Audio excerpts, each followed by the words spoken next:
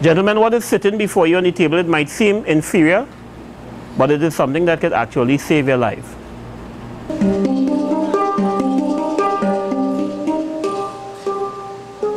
In order to influence a culture, you have to understand the culture. And if you don't understand the culture, then all you do is spend it up in mud.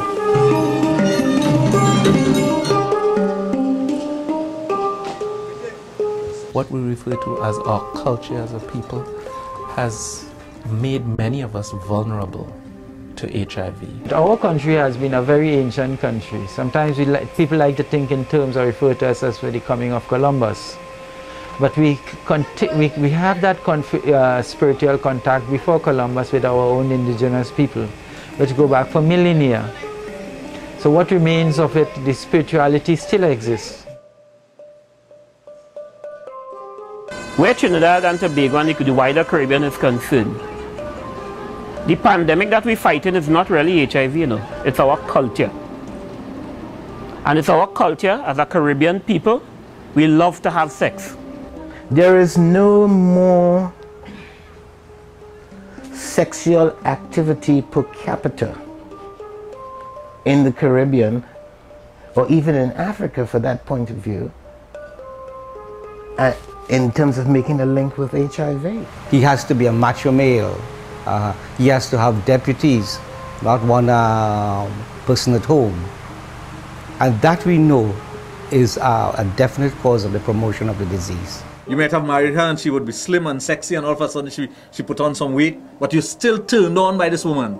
25 years down the line, then that's a macho man. That is talent. That is... The Caribbean man is no more macho than the African man, is no more macho than the Canadian man, the British man, or the American man. Perhaps the sex drive might be the most powerful urge that we have, the urge to mate. That can kill you.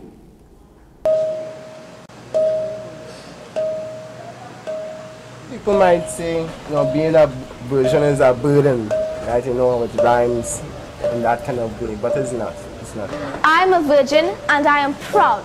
So what if I don't follow the crowd? Because you go out, you have unprotected sex, you can spread that disease to someone else. So we're saying, listen, look, live long, to be happy, no sex before marriage. I mean, I have to commend quite a number of you gentlemen who put up your hand and say that you are virgins, because let's be real, Trinidad and Tobago as beautiful women.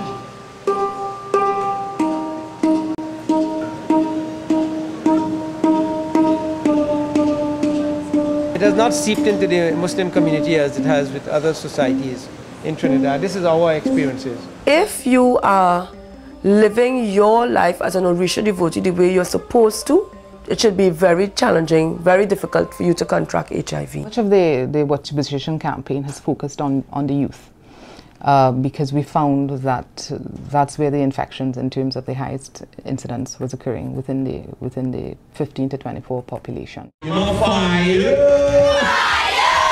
Alright! So Mr. KMC, come in, tell them you made the test. Yes, Mr. Hunky, I have to confess, before I get insurance, I went to do my test. I am no HIV, so I'm better than the rest. I just need a little bit again. And I was diagnosed with the virus 4 years ago.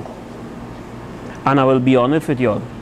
I didn't want to see a pack of condoms because I would love to have sex plain like that. Because the sensation was better. Yeah. It's all right to have sex with multiple partners. But hey, take a condom before you have it. Well, the religious organization are saying no. It is not all right. We're not animals. No, we don't need that. Our community, you know, we don't engage in those sort of activities in terms of risky sexual practices. Our community don't have HIV. HIV is not present in this community. And in some other community, in some cultures, you have where, listen, give me sex because you know what, tonight I intend to do it and do it very lawless.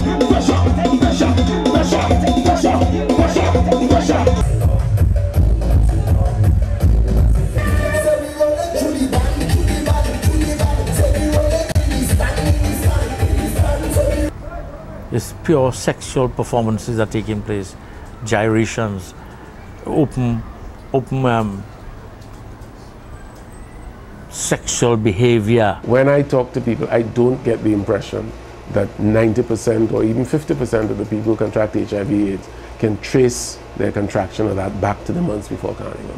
And when I think of the number of young people who are behind steel drums right through the night, hey, them kids could have been in somebody's bed.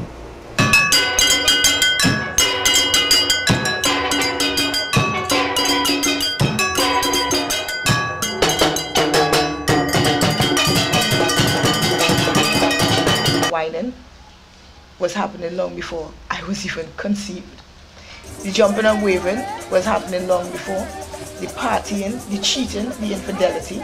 So how could you blame a generation that came into a culture that was set by older people?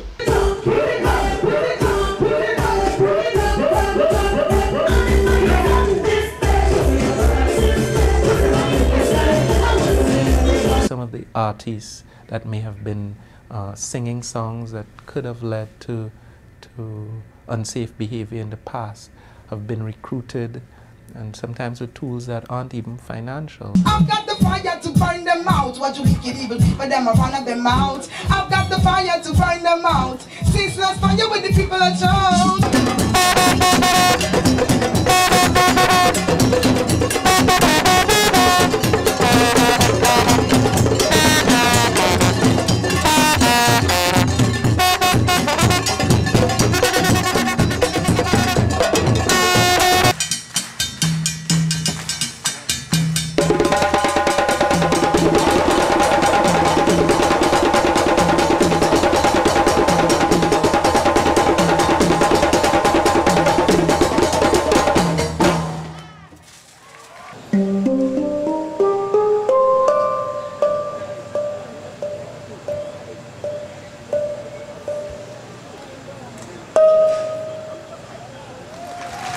Ladies and